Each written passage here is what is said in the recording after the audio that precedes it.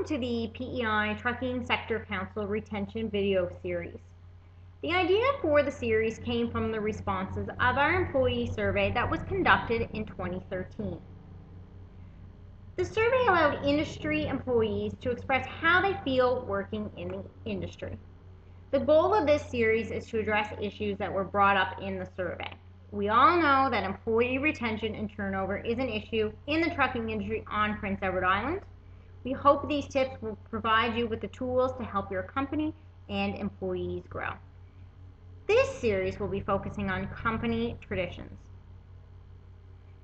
Companies run successfully when there is camaraderie, support, trust, fun, and memorable moments when fellow employees and management get together. One way to do this is to develop company traditions. Here are just a few suggestions that can be added to your traditions. So Christmas, holiday, or the end of the year party, whatever you'd like to call it. Although this can be a very busy time of year for the people at your company, it may be a good idea to have this party maybe a month early or even early into the new year. It can be a great time for everyone to get together.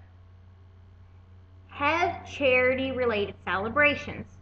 So for example, you can put on a barbecue, all hot dogs are $2 and hamburgers are $3, with all the money going towards a charity that the employees pick.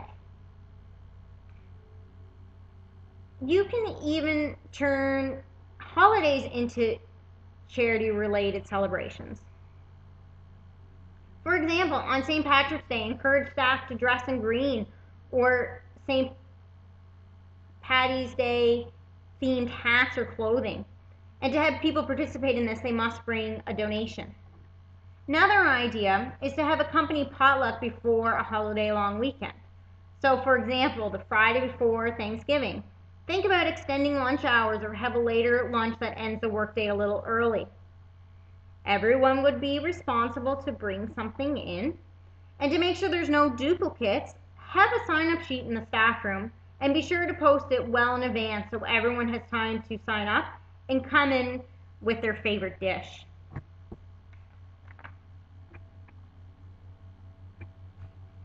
Other things that staff can do with each other that are even outside workplace hours are joining softball leagues, being in golf tournaments, joining rec hockey leagues. Even allow time to have staff volunteer at organizations such as soup kitchens, animal shelters, Habitat for Humanity, and these are just to name a few. That concludes this retention series video. If you would like to re-watch this or see more videos on different topics, please visit our website, www.peitsc.ca, and click on our video gallery link. We hope these videos were informative for you, your company, and your employee, and thanks for watching.